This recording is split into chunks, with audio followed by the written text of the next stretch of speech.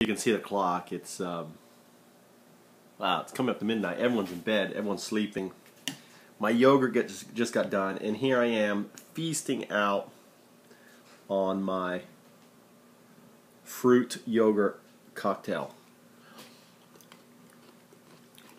That's persimmon. We got persimmon in here, seedless persimmon. These tangerines are from Australia. As you can see here, I always keep seeds. I'm a seed collector. You should collect seeds. Trust me, collect seeds. If you're in Japan, I can show you a really easy way to store them using that's simply grape. I got black grapes in here. These are the black grapes. The amazing Japanese black grapes. I call them black grapes. They're so amazing. I got two of them together here. These are the black grapes. Right here.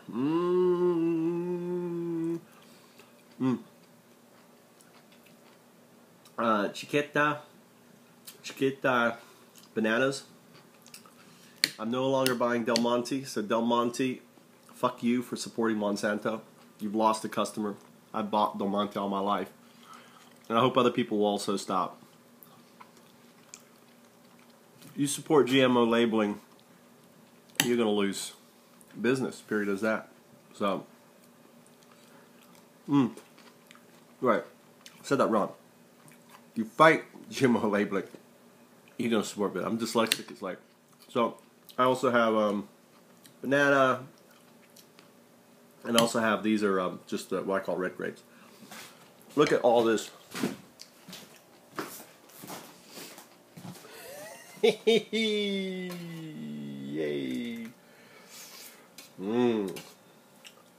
I'm actually going to blend this up to make it smooth.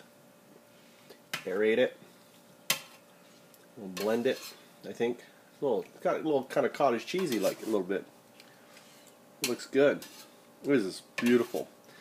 This is the most expensive yogurt you can buy. It's called L121 or L something 21.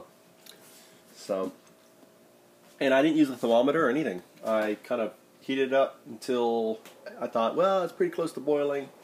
I use this thing, and the lowest temperature on this is actually 30 to 45 is the lowest, and then it jumps to 100.